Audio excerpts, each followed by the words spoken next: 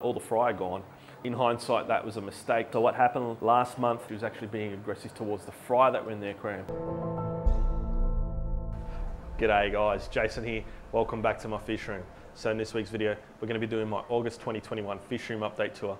But before we get into the video, just to remind you guys that I am on Instagram now. So if you want more than one update a week on what's happening in the fish room and sneak peeks up to upcoming videos, be sure to follow me on Instagram because I am posting there more than once a week.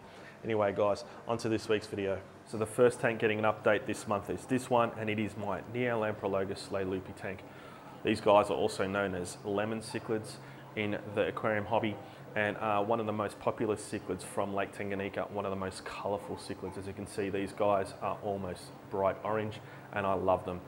If you've been on my channel for a while now, you would know that I feature this tank quite heavily on my channel, and it is just because it's a really interesting tank to watch and there's always something happening in it. Now, if you compare the way this tank looks right now to the July 2020 fish room update tour, you will notice it's quite different, and that difference is all the fry are gone. I had over 150 to 200 fry in this tank, and I've moved them out into their grow out tank. And I actually did that a little bit too late. So what happened last month, the female, you can see her on the right there, male's in the center. She was really ripe, really massive belly, full of eggs, and these guys had spawned. And from my past experience with this pair, the female chasing the older generations of fry away from the new batch, I kept the older generation of fry in the tank with the new spawn. Big mistake. For some reason this time the female wasn't chasing her older generation of fry away from the new spawn, and the fry I had in this tank were only about 3 weeks old, and I noticed them eating the wiggling fry, the newly hatched loopy fry. I had about 150 3-week-old fry in here, and they were feasting on the newborns. I was devastated. I learnt my lesson the hard way, unfortunately, with that one, and I started catching the 3-week-old fry out of the tank, but it was too little too late. I couldn't catch them all without removing all the rock work, potentially disturbing the current spawn that was in there and breaking the pair's bond. In the past, when my loopy have spawned, when I had them in the quarantine tank when they were spawning, I raised about 2 to 3 generations of fry in the one tank. The female, she would chase the older generations of fry away from her current brood, but for this brood, for some reason, she wasn't doing that. I don't know why. She wasn't chasing the fry away from her new brood.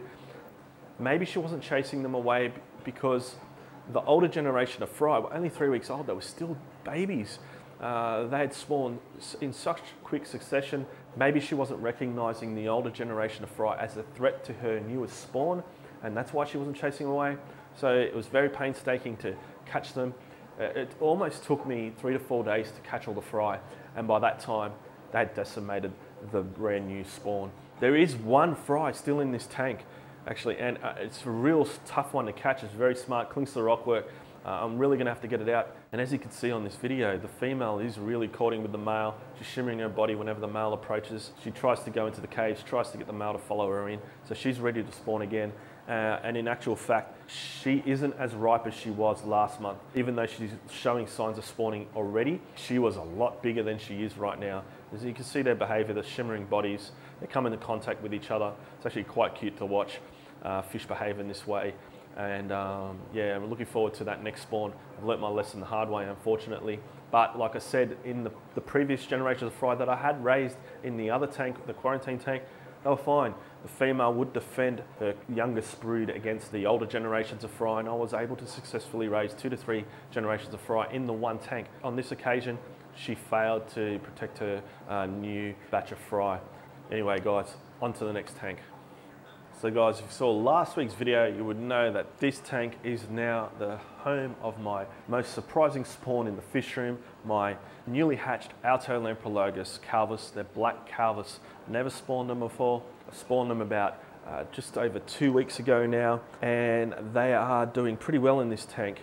Now, in hindsight, I probably should have moved the female out of this tank with the shell into a grow out tank in the top row and let her raise the fry up there, and I didn't do that because she was just protecting that shell and the area so well I thought I'd let her be in peace in this aquarium and look after her fry in here without stressing her out moving into another aquarium. In hindsight, that was a mistake because now I've got, I don't know how many fry in here, probably just under 100 fry in this aquarium. They're very, very hard to see, very camouflaged against the pool filter sand. And I've got 4 adult black calvers in a 1 foot by 2 foot tank. So not the ideal situation to be in. Should have done the opposite, but that was an experiment. I wanted to see how the female would go with the fry in this tank. And as you can see, the female isn't in this tank. So what happened, around 5 to 6 days after I moved the other 3 calvers out of this aquarium, I noticed the female, she was still acting very, very aggressive towards me, hovering around the shell you can see on the left there. And the other thing I was noticing, she was actually being aggressive towards the fry that were in the aquarium. Her instinct was so strong to protect that area around the shell that she began to attack her own fry. And this was around the 5 to 6 day mark of her being in the aquarium by herself with her fry. When I saw that, I immediately pulled her out of the tank, put her with the other 3 black calvers in the top row of tanks where I normally grow fry out, and I've left the fry in here. Now what I'm gonna have to do is do a swap. I'm gonna have to catch these fry out and put them in the grow out tank that the actual adult black calvers are currently in. And I'm actually holding off from doing that for now because I've just moved almost 200 Laylupi fry out of an aquarium and I really don't want to catch more fry. And this job is gonna be a whole lot harder because I don't have anywhere else to put the adult black calvers in the interim while I'm catching these fry out of here. So I'm gonna have to do a bit of a juggling act and get that done. Here you can see them feeding on baby brine shrimp, you see them moving into the water column. And at the moment I've got them in here with 2 albino bristlenose catfish. They happen to be both male bristlenose catfish. I don't like keeping bristlenose catfish in with young calvus fry because the bristlenose catfish can stress the calvus fry out, especially at night when the bristlenose catfish, they feed, they're nocturnal. They like to feed at night, so they'll be harassing the calvus fry while the calvus fry are trying to sleep. So I really recommend you do not put bristlenose catfish in with very young fry because they will disturb the calvus fry. So guys, this is the Neolamprologus Laylupi fry. This is the batch that absolutely decimated my newer spawn of Laylupi fry, unfortunately. I'm not great with trying to estimate quantities of fish. However, I do think there's probably about 150 to 200 fry in this aquarium. This is going to be their grow out aquarium for the next few months. You can see these guys here, they're about 4 to 5 weeks old here, I believe. And some of them are just starting to approach the 1 centimetre size. I don't think I've lost any. It's pretty much impossible to tell without noticing it. Really, you're just going to notice a decline in numbers if you're losing fry with the quantity that are in this tank. And they're so small you really wouldn't notice it anyway. There are some bristlenose catfish in this aquarium. Unlike the calvus, the Laylupi fry I find are a whole lot hardier than the calvus fry. And the benefit of that is that I can keep bristlenose catfish with these fry and they'll keep the aquarium nice and clean for me. You can see I have a bare bottom aquarium for the Laylupi fry. They don't sit on the sand bed like the calvus fry like to do. These guys are pretty much free swimming from around the 1 week stage, so a lot easier to raise.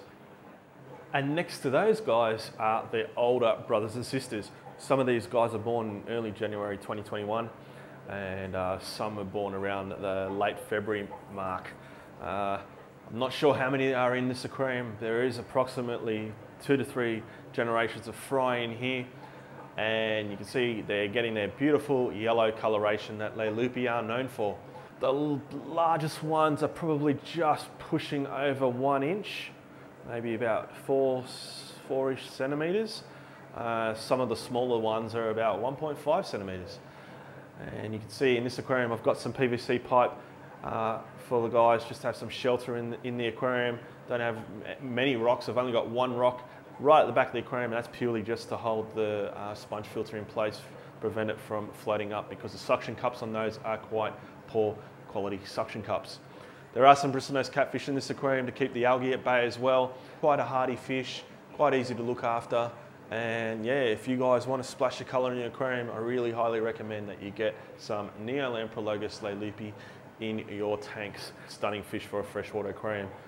can rival marine aquarium quality fish.